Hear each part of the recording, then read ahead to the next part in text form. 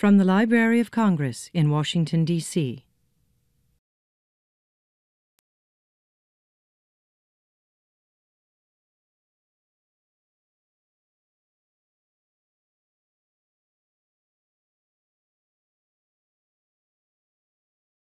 Good afternoon.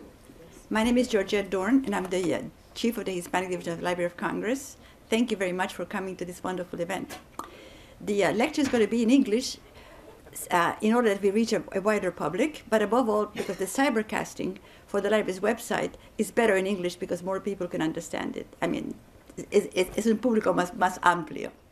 Okay, so Emilio Cueto is a user of the library. He's written a dozen books using the library's collection, the map division, the music division, the general collections.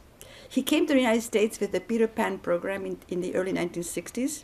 He has degrees in political science from Catholic University, master's from Columbia University, and a law degree from Fordham University in New York. After practicing as an attorney in New York and Paris, he worked for the Inter-American Development Bank in Washington, D.C., and Port-au-Prince, Haiti, from 1992 to 2006.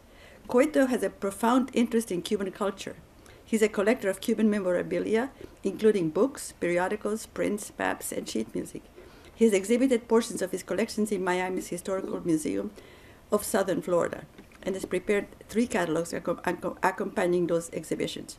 The research leading to those books benefited immensely from the extraordinary collections of the Library of Congress, which Cueto has been regularly consulting since his college days.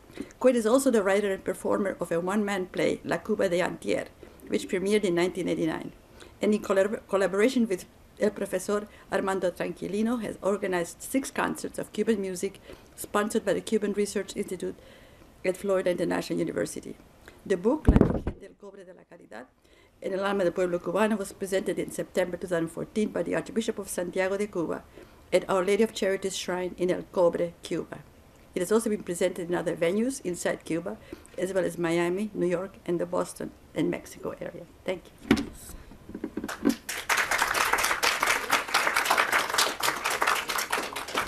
Thank you very much. It is indeed a privilege to be at the Library of Congress, the dream of every writer to present a book in this institution. It is also my pleasure and distinct honor to inform you that today we're making history because this is the first book in the history of Cuban-American relations that has been presented at the National Library of Cuba and the National Library of the United States. So it is really no surprise that this is the book that has made such a feat because it's about Our Lady of Charity, the great unifier in Cuban history and Cuban culture. The story of the Our Lady of Charity is quite simple, although you wonder if it's so simple why the book is 560 pages. Because it's the impact that is very, very rich and complex. But the story is simple. On one day in 1612, 402 years ago, 3 young men were in the Bay of Nipe in the northeast part of Cuba looking for salt. And on the way to the salt mine, to the salt area, they saw floating in the bay something they couldn't distinguish at first. They thought it was a doll, they thought it might be a dove. And when they approached it, it was a little statue that said, "I am the Virgin of Charity." The men remarked that to their surprise, the clothing in the statue was dry, even though she was floating in the sea. And they took that as a sign of portent. And from then on, the story grew into one of the most beautiful stories in Cuban history. The story starts in a way in 1973, because on that year, a Cuban-American scholar working in the archives of the Indies in Seville discovered a very important document which has allowed us to know much more about the story. Before this date, the story of the Virgin came to us through oral history, and as you well know, oral history is a magnificent tool for historians and for folklorists, but has the problem that people start enhancing and adding things to the story as the story is being told. So, for example, we didn't know the exact year in which this event happened. At some point, it was thought that it was in the middle of a storm. Things crept up in the story as it was being told. But thanks to this document that was found in 1973, we have an eyewitness testimony. One of the three men, the black little boy who was in the boat, did go before a notary in 1687 and explain what happened. So we have the fortune to have an eyewitness testimony to the story. The question I posed myself, and that was the thrust of the book, is how come a statue that arrives in Cuba 100 years after the colonization of the island began? Cuba was, the first city in Cuba was founded in 1511, Our Lady of the Assumption of Baracoa. How come a statue that arrived 100 years later eventually became the patron saint of Cuba, outmaneuvering everyone else? Cuba could have been, the patron could have been Our Lady of the Assumption, because in fact that was the name of our first city, and when the King of Spain gave Cuba a coat of arms, the Our Lady of the Assumption was in that coat of arms. In 1760, Philip II named Our Lady of the Immaculate Conception the patron of Spain and Cuba and all the colonies. So we could have had that, but we didn't. So my question was, what happened? How? Because in 100 years, the Spaniards had come with all sorts of devotions, Our Lady of Mercy, Our Lady of Guadalupe even, Our Lady of Pilar, Covadonga, Begoña, and yet this was it. So my question is, how did it happen? So I start in the book with a chronology, because the book is in Spanish, and the main audience of the book is Cubans inside the island. And for many reasons, Cubans inside Cuba know very little history and very little about religion, especially in the last 50 years in which religion has had such a clandestine type of life in Cuba. So I started in the book with a chronology which would allow the reader at the beginning to get a sense of what happened, and that way when they go into the book, it's a little easier to follow the book. So 1612, it's found, and then we already know that in 1681, in a synod that took place in Santiago de Cuba, there's an approval for a cofradia, for a group of believers around a particular saint to be open in Havana. So we already have, 70 years later, there's a presence in Havana. In 1699, there's a presence in Puerto Príncipe, today Camagüey. In 1724, we recently found in old books that there was an altar to the Virgin in a church in Marianao. In 1727, in Sancti Spiritus, a very important city in the center of Cuba. And in 1731, we have the first knowledge that the Virgin left, has transcended the island, and there was a novena published in Mexico, which has been lost, and I have a lot of friends in Mexico looking for it. In 1734, another major church in Camagüey. And in 1738 is very important for Cuba-US history, because we already have knowledge that an Native American of the area of St. Augustine named Juan Ignacio already had a devotion to Our Lady of Charity in Florida as long back as 1738. In 1835, people started going from all parts of the island to El Cobre, because in addition, the shrine of the Virgin was in a very remote place of Cuba, and Cuba didn't have much land communications for many years, so it was very hard to get to it. But people did. The devotion was such that people made an effort.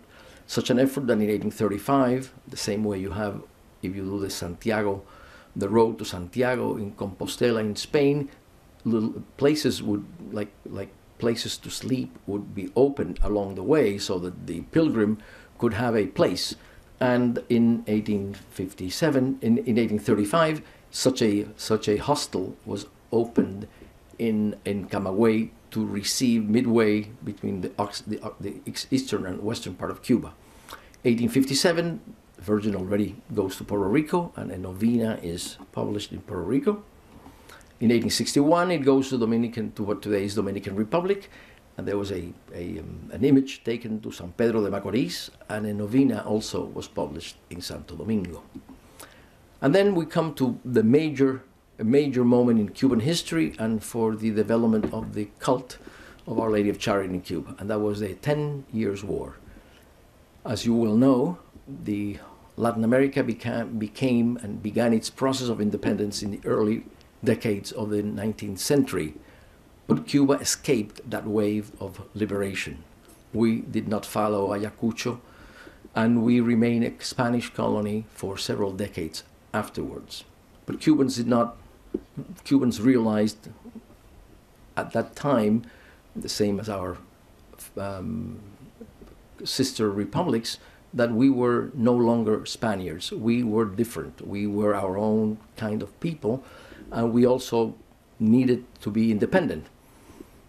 And then in 1851, there were some attempts to become independent, which did not come to fruition. And in 1868, Carlos Manuel de Céspedes, a very important Cuban lawyer, gave gave freedom to his slaves and declared Cuba to be independent. At that moment, Cuba began to give itself symbols to separate yourself from the other, because if you're in war, you certainly have to know who the other is. And we have our own sounds of trumpets, so that the war, you could have your own trumpet signs. We gave ourselves a national anthem, we gave ourselves a new flag, and we found the spiritual anchor of the Cuban nation in Our Lady of Charity. She was our spiritual anchor and our spiritual leader. She would protect us. Spaniards had Covadonga, had other images of the Virgin, but she was ours, and she would be the spiritual leader behind our tribulations, and wives and daughters and sweethearts would pin little stamps of the Virgin and medals of the Virgin in the fighters' garments, so that they would be protected in the war. And there were feasts in the camps of the insurgents honoring the Virgin. In 78, we have a school, which is very important, because at that point the Virgin is no longer a symbol, a religious symbol, is now the name of a school. And in 1879, the Virgin comes to Florida. In the years of the war, many cigar rollers had established an industry which became very important in Key West, and had founded a club called San Carlos, and a permanent altar to Our Lady of Charity also graced the lives of the Cuban refugees in Key West during the war. In 1885, a very wealthy Cuban lady, Marta Abreu, opened on 8th of September, which is the festivity of the Virgin, the most important theater in Santa Clara, which is a provincial capital in the middle of the island, and it was named La Caridad. This is highly significant because, as you can see, the Virgin is leaving the altar to become part and parcel of the Cuban social fabric, in this case a theater. And in 1899, Cuba became independent. Cuba became free from Spain in 1898. We had 4 years of US occupation. In 1899, a Dutch-Cuban composer, Hubert de Blanc, wrote an opera called Patria, appropriately called Fatherland, and it ends with a prayer to Our Lady of Charity. Then in 1916 comes the second most important moment in the history of how the Virgin became our patron saint. The fighters for Cuban independence requested the Pope that she be made the patron of Cuba. This is highly significant. It was not an initiative of the Vatican. It was not the initiative of the bishops of Cuba or of the clergy. It was a request by the lowest of the lowest, the fighters for Cuban independence, who asked the Pope, we want her, who accompanied us in our struggles, to be the patron of Cuba. On that occasion, every single church in Cuba began to have the image of the Virgin. It's the only image of a saint that appears in every Cuban church. A church may have a devotion to Our Lady of Mercy, a devotion to Saint Ildefonso, a devotion to Saint Francis. But in every Cuban church, there is an image of the Virgin, usually accompanied by by the coat of arms, which is embroidered in her vestment, and the Cuban flag. So the moment you go into a Cuban church today, your eyes are immediately turned away at some altar which features Our Lady of Charity. In the 19th century of Cuba, there were only two Catholic schools, the Jesuits and the Escolapios. But then, beginning of the 1903, the Christian Brothers, the Marist Brothers, Piarist Fathers, many religious orders of nuns came to Cuba. And the Catholic schools in Cuba played a significant effort in the socialization of the Virgin and in trying to instill the cult of the Virgin to a young generation who became the older people, and the younger then became the older that we are today. I have a classmate here from my high school days, and that's where we learned about the Virgin.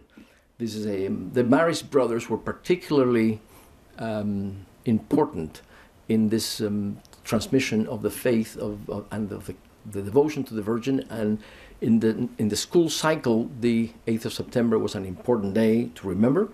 The Escolapios, the Apostolado was an order, a Cuban order, founded by a Jesuit, Father Salinero, and they also had schools throughout the island, and they also had many activities surrounding. As you can see, these are some of the pictures of the girls in the school around the church.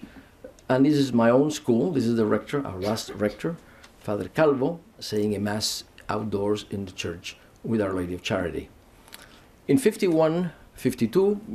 Cuba became independent in 1902, and in 1952 there was a big celebration, celebrating the Cincuentenario, the 50th anniversary of Cuba's republic. And one of the events leading up to that was a pilgrimage of the Virgin throughout the island. It was a very emotional event, and the Virgin traveled. A copy of the image of the Virgin traveled throughout the island. It traveled to 697 places. So it was amazing the effect this had on the island. And then the actual image that appeared in 1612 and had been kept in the shrine flew to Havana in 19th of May for a mass in front of the Capitol. The Virgin was taken to the highest point of Cuba, El Pico Turquino, where the only other statue existing was that of José Martí, the best known of Cuban intellectuals and patriots. The Virgin came up in a postal stamp in 1957, so again it traveled throughout the island in envelopes. She was the object of commercial propaganda. We have the Cardinal of Cuba blessing a soap, Jabón Palmolive. So if you bought some soap, you would also have the opportunity to pray to the Virgin. Not to be less, Jabón Crucellas also decided to put her on the cover. Bacardi had a nice little thing that said, you go to Oriente to have to pray to the Virgin, and then also to have a little rum Bacardi. And the fan in the lower corner is from a product called, that used to be sold in Cuba, called Tricófero de Barri, which had such a wonderful sounding name. Apparently you would have all this great hair. And they also took advantage of the Virgin to give a little fan to the public. This is a magnificent propaganda by a forgotten Cuban artist, Adolfo Galindo. And this is for Bayern, some sort of pain reliever. And there you have the Virgin in the center, in war and in peace, presiding over the major, the Cubans, and the three most important Cubans, Máximo Gómez, Martí, and Maceo. An incredible piece of memorabilia. The Mueblería Dos Hermanos also wanted to sell, to greet its clients with a little almanac. The Omnibus La Cubana, who would travel from Santiago to Havana, would give that to the customers. I don't know whether the customers would pray that the bus would arrive on time. And even recently in Cuba, which is hard to find because for many years, as I'll explain, Cuba was a little absent from public life. The Cuban telephone company had a prepaid card with Our Lady of Charity. Also politics. People who wanted to go into office, in this case Francisco Rivero, thought that instead of his picture he could put the Virgin and maybe get a little more votes. And Rafael Cusa, at least he put his little picture there, so at least you would know who you were electing. The Virgin had also an incredible public space presence in the covers of the two most important weeklies of Cuba, Bohemia and Carteles. Every 8th of September, which was the Feast of the Virgin, the entire, all the corners of Cuba where you would sell newspapers would be papered with the image of the Virgin. They were usually very beautiful, and many people who had not the means to go to the religious stores to buy an image of the Virgin would simply clip the cover of the magazine, and that would be found in many, many poor homes in Cuba. And this is a selection of some of the covers that you can see, from Ellas, a ladies' magazine, to Carteles, where one of the most important illustrators of Cuba, Andrés García Benítez, reigned on challenge for 20 years. In 1959, another major event in this growth of the cult to the Virgin, there was a mass. The Cuban bishops called for a big mass at the main square of Cuba, then called Plaza Cívica, today called Revolutionary Square, and a big mass with attendance. Some people in the audience, like me, were there on that day. And the Virgin, the statue flew again from Havana. Castro was in attendance. But the honeymoon with the church would soon to end. By 1969, many things had happened. The Castro regime was turning more socialist. For purposes of our talk, the Virgin, which had conquered public spaces through 350 years, lost all of them. The schools were confiscated in June of '61, and there were no longer images of the Virgin in schools. I don't know if you've seen recently a magnificent Cuban movie called Conducta, which I recommended for you to see. It's an incredible movie. Came out last year in Cuba, got many prizes, and the troublesome spot in the movie is when a young girl, moved by the death of a classmate, attempts to put a little image of the Virgin in the mural of the school, and the whole system collapses because that cannot simply be done. The Virgin, the confiscation of the press, led to the end of the appearance of the Virgin in the cover of the magazines. The processions outside of the churches were all forbidden, and people were even afraid of carrying the little medal of the Virgin around their necks. So for 30 years, you had a huge space, an open space, empty space, in which the Virgin was nowhere to be found. In exile, however, we who came decided that we would not do that to Our Lady, and we kept remembering her and honoring her in many ways. In Miami in 1973, this big shrine opened, La Ermita de la Caridad, a very beautiful space honoring the Virgin. Even here in Washington, through some of the people, some of them who are here today, an effort was made so that a big marble statue would be placed at the National Shrine of the Immaculate Conception near the campus of Catholic University. And then in Miami, there's a journal called Ideal, began to be published, which again, as in Cuba, they would often offer in the cover of the magazine images of the Virgin. Now, the silence of Cuba it lasted about 30 years. And it's an honor, it's an honor of the editors of the magazine Del Caribe, which is published by a very prestigious institution in Santiago de Cuba called Casa del Caribe, which at some point said we cannot longer hide the importance of the Virgin in the history of Cuba. And they had a special number, which I'm sure it's in the Library of Congress, in which they had a 52-page dossier on the importance of El Cobre in Cuban culture. And again, for the first time in a official Cuban publication, you could have some meaningful discussion about the importance of the Virgin. And then 2 years later, the historian of Santiago, Olga Portuondo, wrote a seminal book, Our Lady of Charity, and she chose as a subtitle, which is the most important part of the book, Symbol of Cubanity. So she could have just said Our Lady of Charity and talk about it in a very neutral way, but she acknowledged what we all know, that she is no longer, she's she's not another devotion in Cuba. She is so close to Cuba that she represents the nation. In 1998, the Pope went to Cuba, and for the first time, images of the Virgin would be shown in television in 40 years, and at every step, he could have the opportunity, he would talk about the Virgin.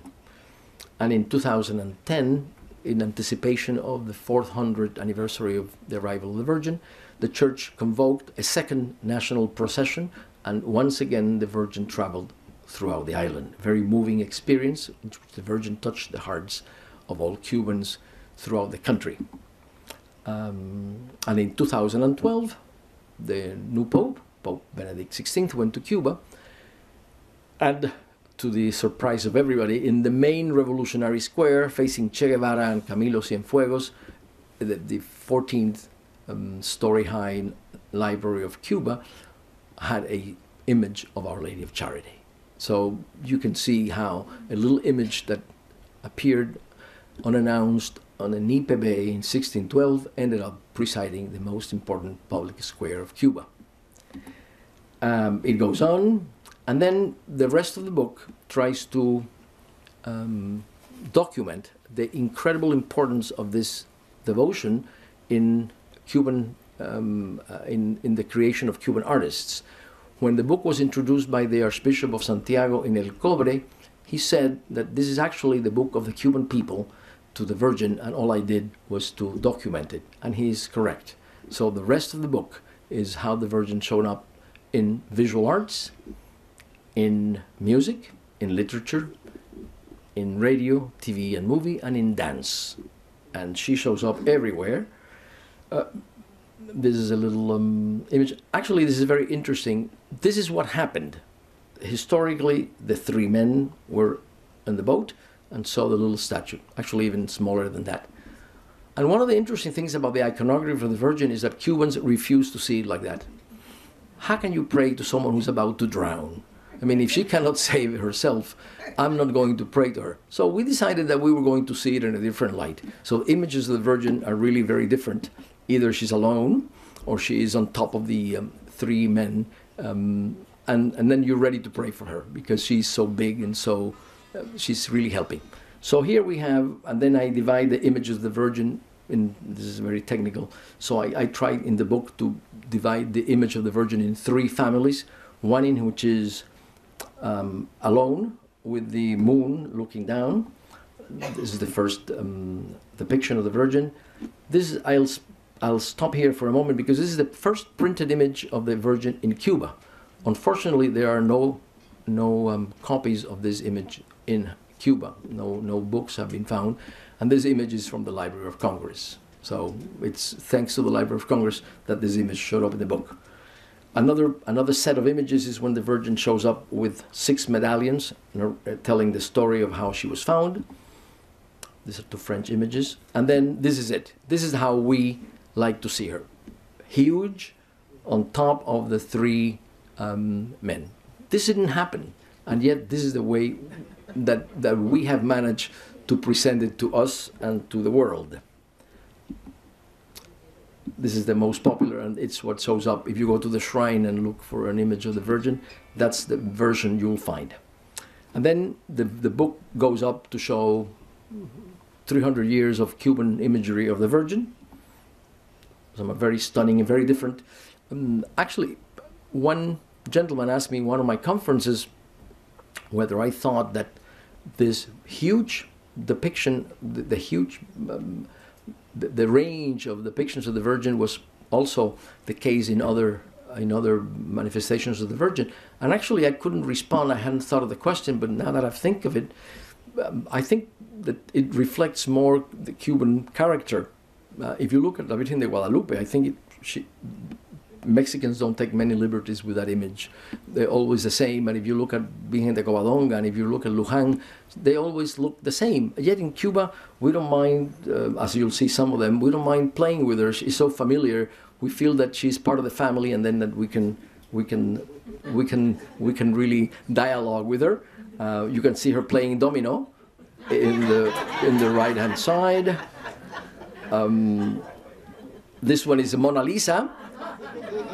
So I don't think you'll see a Guadalupe as a Mona Lisa. So I think that's a subject to ponder for some PhD candidate somewhere. You have the one at the bottom, the gentleman that is doing it horizontally. He is a Mexican in his town in Mexico that he uses colored sand and does transient images of the Virgin. So this is contemporary and temporary art. You have the one on the left is Father Loredo, a priest who suffered 10 years of prison in Cuba, and he has a great devotion to Our Lady of Charity. The one on the right is the great René Portocarrero. The one on top is one of the great Cuban artists, José María Mijares. The one on the bottom is a famous contemporary artist, José Bedia. Cundo Bermúdez, another of the great Cuban artists of our times. On the left is Michael Herrera, a young Cuban artist from Cuba. Also in statues, this is a statue by an Italian sculptor, which is in the Cuba's cemetery in Havana. And then these are other statues. The color one on the bottom, I'll call your attention. It's a Barbie that a Cuban artist from Puerto Rico decided to dress, and she is at the Smithsonian. So the greatest museum in the world has a Cuban Catholic charity Barbie. The Virgin is also presented in ceramic objects. The Casa Lladró, a very famous Spanish porcelain house, had this magnificent piece. The one on the top is by a Cuban friend of ours, Emilio Falero, a well-known artist. The one on the right-hand side is by René Portocarrero. It's a beautiful mural in a church in Havana. She's also in stained glass. The original stained glass in the black and white picture was exploded during our civil war against Batista, so they had to be replaced with the top ones in color, and the one in the right with the flag is in Vero Beach, Florida. Miami is a big one, and the little one on the left in color is in the tomb of Celia Cruz. This is a display of a few images. I'll call your attention to the second from the left. It's in Barcelona. It's in Tibidabo, the beautiful temple on top of the mountain in Barcelona. She is in caricature. You have the image of this Cuban folkloric character who has a huge medal of the Virgin to show everybody that he not only is devoted to the Virgin, but he has money to afford it. The Virgin appeared in certain comics. Some comics were made distributed throughout Latin America. In textiles, you have on the left, it's some mitres of bishops, and you have Bishop Roman there, who's a bishop of Miami, who was the head of the shrine in Miami for years. She also appeared in tattoos, so clearly when you're in prison, you need protection, and the Virgin is also present there. And then I think the most important part of the book, as far as scientific background is concerned, is the entries following each of the chapters. There's 1,000 entries on visual arts.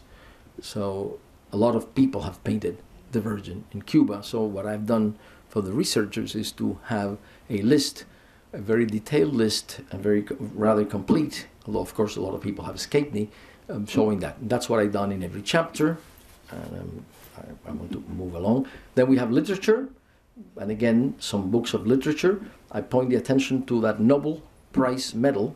Ernest Hemingway won his Nobel Prize for a novel, Old Man and the Sea. that was based in Cuba, and he mentions in the book Our Lady of Charity. He was so humbled by the price that he thought that the prize should be given to the people of Cuba, who had in fact given him the honor of the prize. And he thought that the best place, the most important symbol of Cuba that he could think of to give the medal to was the shrine of El Cobre. So the Virgin received a Nobel Prize medal. And this is me on the left in a one-man show that I had some years ago.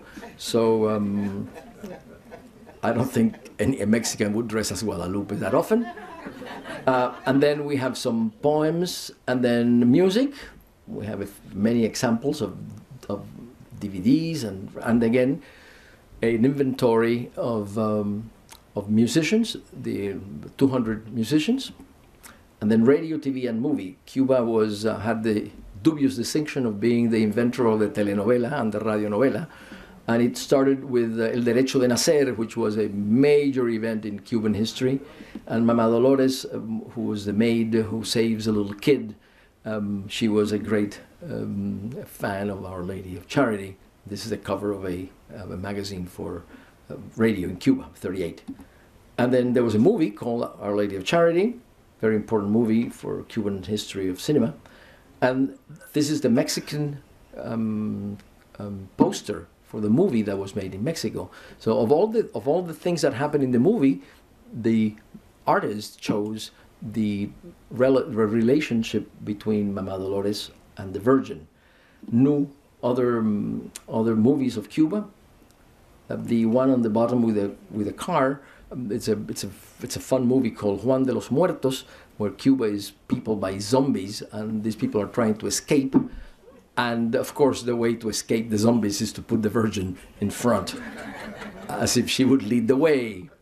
And in an iconic movie of exile called El Super, the protagonist is just reminiscing with the wife of things in Cuba, and notice that in the kitchen in exile they have a little almanac with the image of the Virgin. Although the Catholic Virgin doesn't dance, the Afro-Cuban version of it does. It's Ochun from Africa, a very important deity, which came with the slaves, and in Cuba was associated with Our Lady of Charity.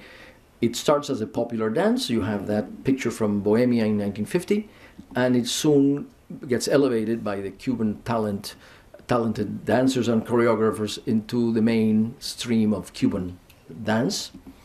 And there's a theater, there's a dance, a ballet called Epure se mueve.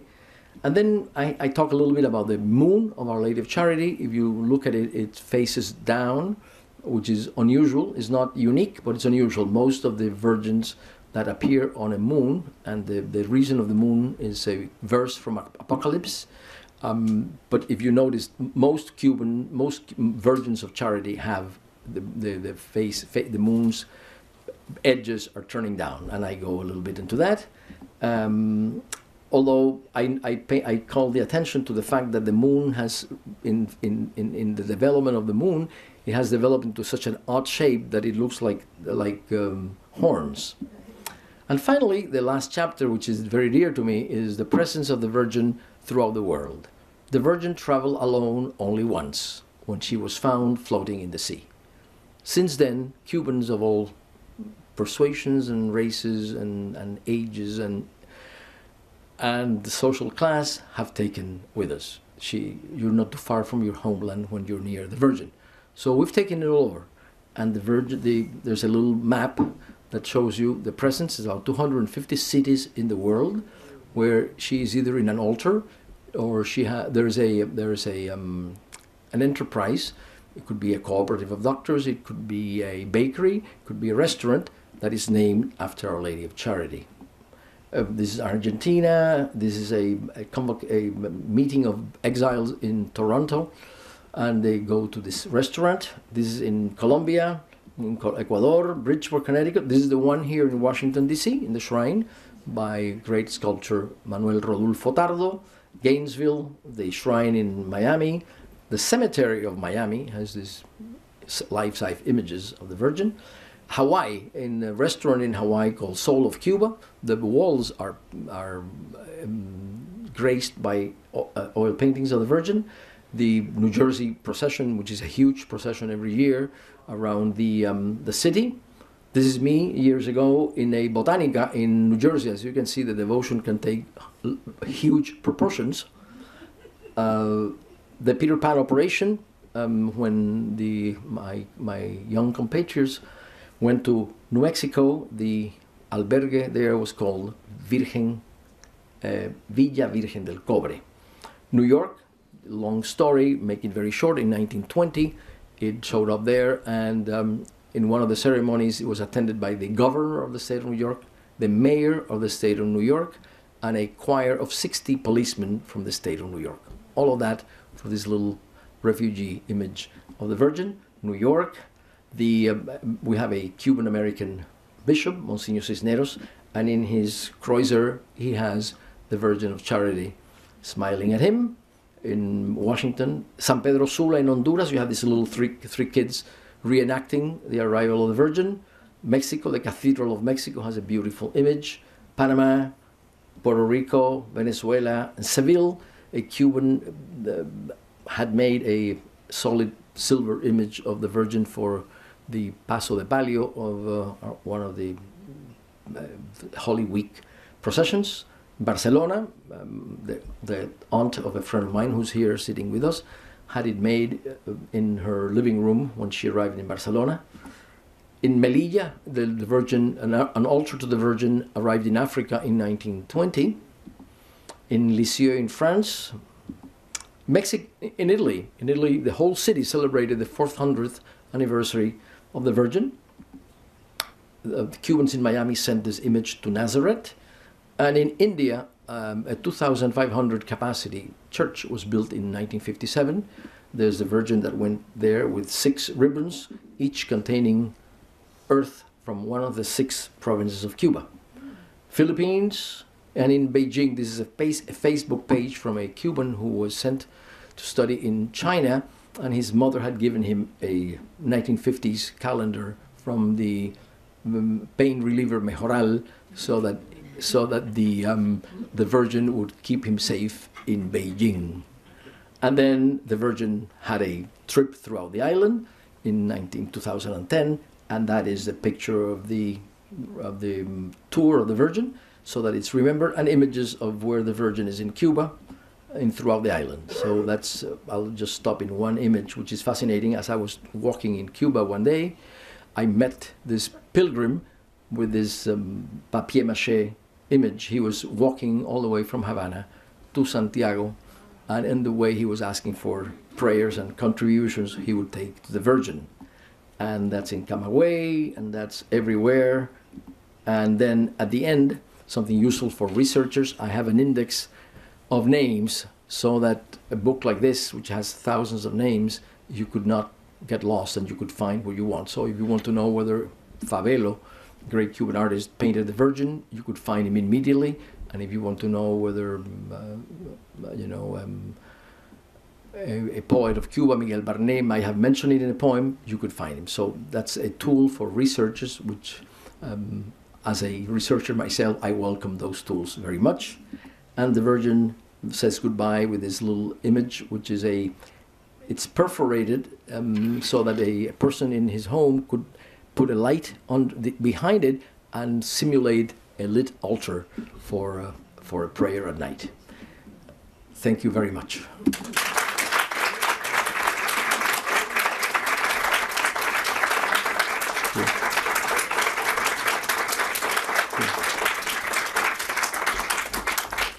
I don't know if you have any questions. Yes, please. Well, I have a comment and a question. Thank you so much for that.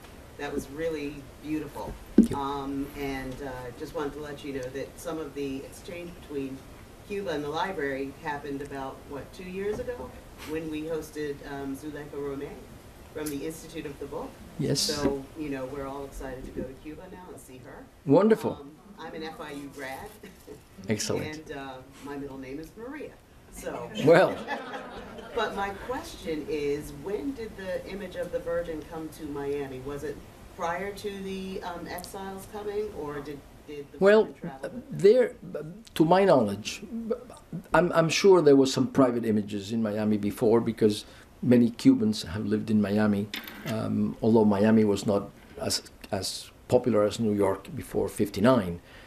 But the image came actually on 8th of September of '61. The image now in Miami at the shrine was the image of the parish of Guanabo, where Father Jimenez Rebollar, who eventually came to live in Washington, D.C., was the pastor.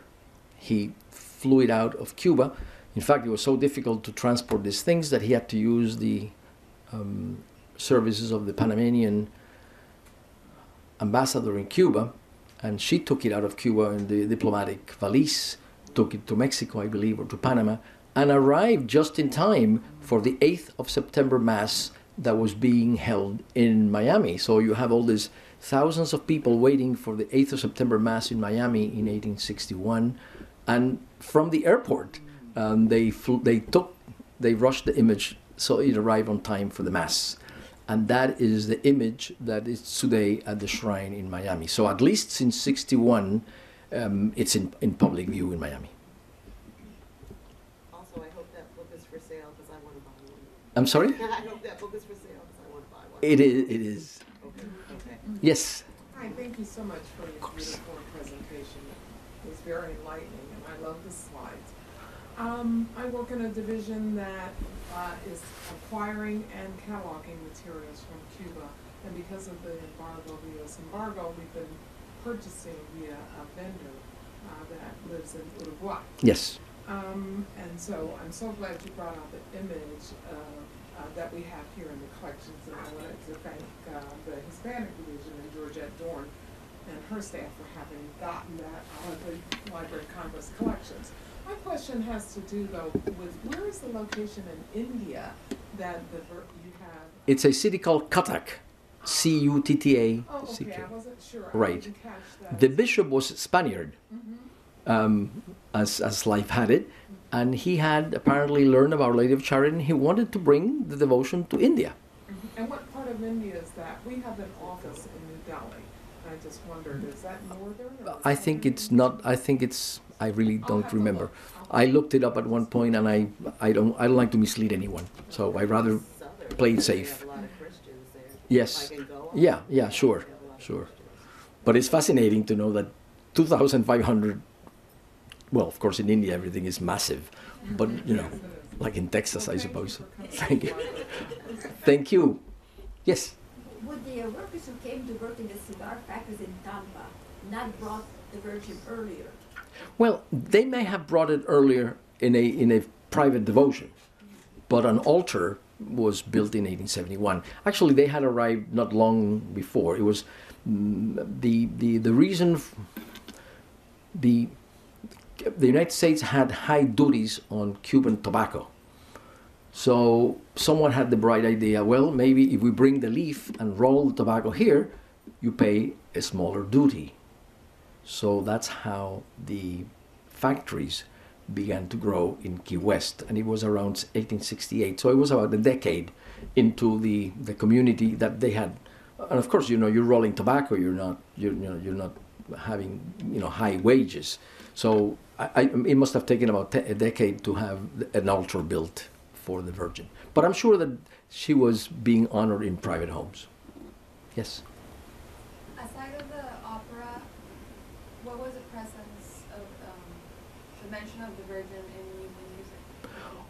Oh, well, the Virgin is present in many songs. Maria Teresa Vera, very popular. Even Compay Segundo has a very beautiful song called El Balcón de Santiago, mentioning the Virgin. Eliseo Grenet has a magnificent Lecuona, has a great song to the Virgin. And of course, the most important one is called Veneración by Matamoros, one of the most popular Santiago composers, and has this little estribillo that everybody knows, and says, y si vas al cobre, quiero que me traiga una virgencita de la caridad. Yo no quiero flores, yo no quiero estampa, lo que quiero es virgen de la caridad. So you see, it's She is well known. Any other yes? The original image that the three guys found, Right. is that in That's the one in the shrine. Santiago? She was taken from the sea to the coast. Today there's a little there's a cross marking the place where she was landed. Then she was taken to another little hut called Barahagua, where she stayed for a little while. There's a church there commemorating that presence, and eventually she was transferred to the copper mines, which was the most important economic center of the zone at the time. Yes. So did the three guys take the image to the parish priest? They took it. Well, they were not. Yeah, they took it to the city, and then a priest there. There was no parish there in Barahagua, but they took it. No, they kept it. They knew it was something sacred. They realized they were in the presence of something unique. It was not just something. There was not a game. It was not a play. It was not a doll. It was something important. And eventually, the church. It was a big procession from Barahagua to. I think the Franciscan priests led the way. Yes. And so when you say that she traveled, was that the actual that relic is what traveled through the country? Well, there are, of course, many statues of the Virgin. There was one in the Church of St. Thomas in Santiago de Cuba, which is called La Virgen Mambisa. Mambi is a Cuban word for insurgent against Spain. And because she was associated with the War of Independence against Spaniards, she got the name Virgen Mambisa. So, and there's a particular image in St. Thomas Church in Santiago, which is the one they have used for travel, for the daily travel. The Virgin did travel twice to Havana, one in 52 and once in 59. So she was like a rebel or a Confederate. Right. Traveler. Okay. Yes. How did the composer who wrote the opera Patria. how did he find out about La Virgen? Well, he was born in Utrecht in Holland, and was living in New York when he met a Cuban cherchait la femme. He made a Cuban refugee here, and as it happens, he fell in love, and then I'm sure that through the wife he learned about the Virgin. Went to Cuba, and then he thought that this would be an important contribution in part of his opera. Yes? One last question. The statue must have fallen from a Spanish boat into the sea. Well, Very likely, right? A boat that's coming from Spain. So is the original statue preserved, the one that they found in the sea? yes. Well, there are many theories as to how did this happen.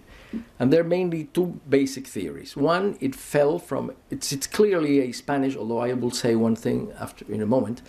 It certainly looks like a Spanish statue, and the likelihood that it fell from some sort of a ship, it's very likely.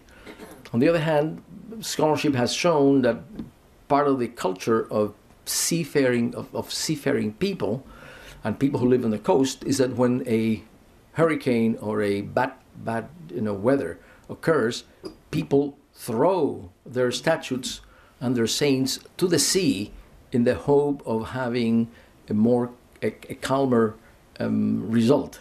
So the Virgin could have either fallen from or thrown, because you remember the Spaniards had been in Cuba for 100 years, and they must have brought many virgins. So this could have been already in Cuba inside some aboriginal hut.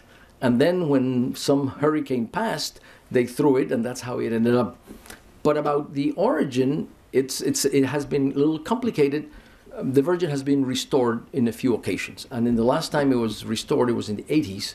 There's an interview to the bishop who explains, and it's very good because for scholars these are the things that make a lot of sense.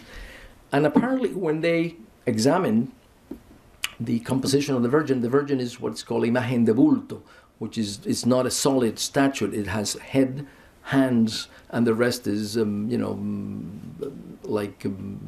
do you call that? Imagen de bulto. It's not a solid statue. But they discovered that it had corn paste, and corn paste, of course, sends you to this new world. because the corn is originary from Mexico. So now I'm not going, that doesn't mean that it originally came with that, which some scholars have concluded. Since you've had, by the time of 1982 came, there have been 8 or 9 restorations, the corn could have been added at some point.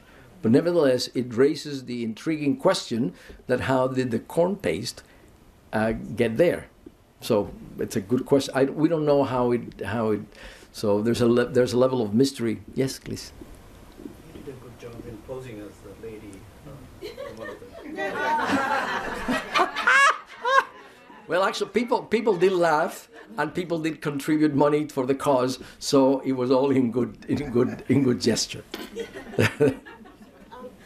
Yes. Why is she considered Oshun rather than Yemaya? Well, it's a good question. Yemaya is associated with another of our deities, Our Lady of Regla. So I don't know why the choice was made, but made it was, and I'm not sure what went on, because both, of course, are related to water. One thing I should mention in the Afro-Cuban syncretization, but it's much more complicated than I think I have read. When we say Africa, it's a grave mistake, in the sense that Africa is a continent. The same was Spain in the 15th, 16th, 17th century. It was a mosaic of places. So we tend to shorthand with the name Africa what was many, many cultures and many places. And not every part of Africa had the Yoruba religion. In fact, the Virgin was found by a black slave, the little kid who was 10 years old, and who we were fortunate enough to have his testimony when he was 75. Who then speaks of what he saw. But those slaves were from Angola and Congo, and they did not think of Ochun. Ochun is it's a phenomenon of 1830s, 1840s in Cuba, and Ochun is born not in Santiago near the shrine. It's born out of the barracoons in Matanzas and Havana. So the Virgin, the Catholic Virgin comes from Oriente to the west, and Ochun comes from the west to Oriente. In fact, Oriente people, there's a historian of Oriente, Julio Corbea, who did a study some years ago, and he found that the syncretism in Oriente is smaller than in other parts of the country. So it's not when we say African Cuban, it's really a section of Africa that made the connection. Yes. Isn't Yemaya associated with Santa Barbara?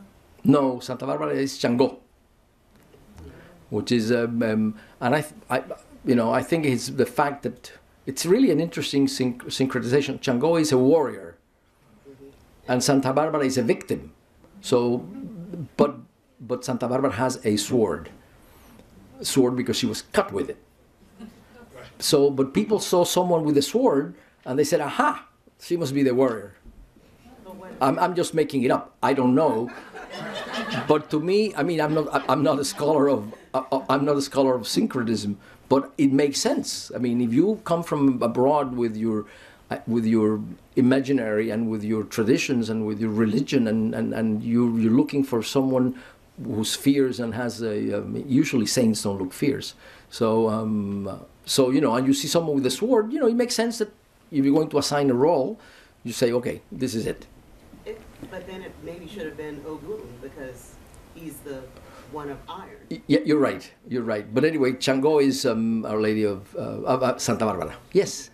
While I haven't seen any examples of Mexican tampering with the image of the Virgen de Guadalupe, Mexican Americans do.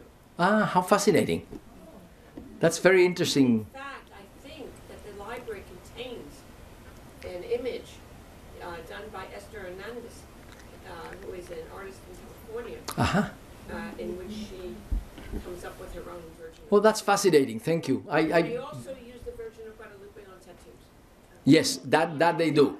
That they do. I know. That I know. But I mean, we Cubans, we have a familiarity with the Virgin. At some point in the 1920s, the paintings on the Virgin ceased to be objects of cult to become objects of art.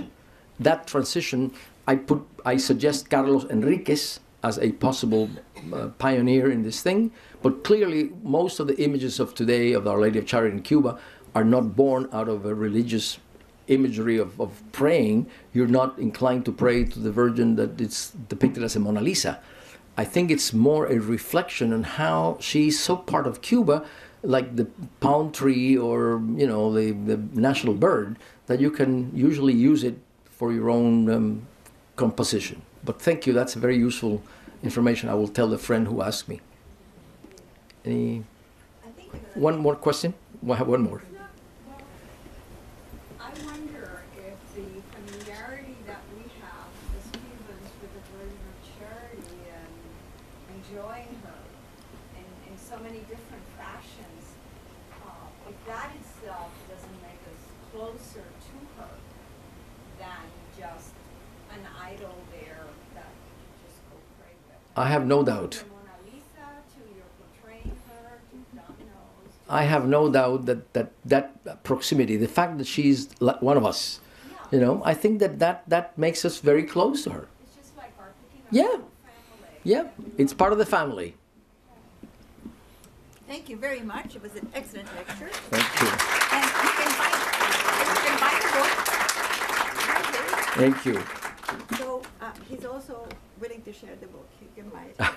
Thank you very much. It's been a great pleasure and a great honor. This has been a presentation of the Library of Congress. Visit us at loc.gov.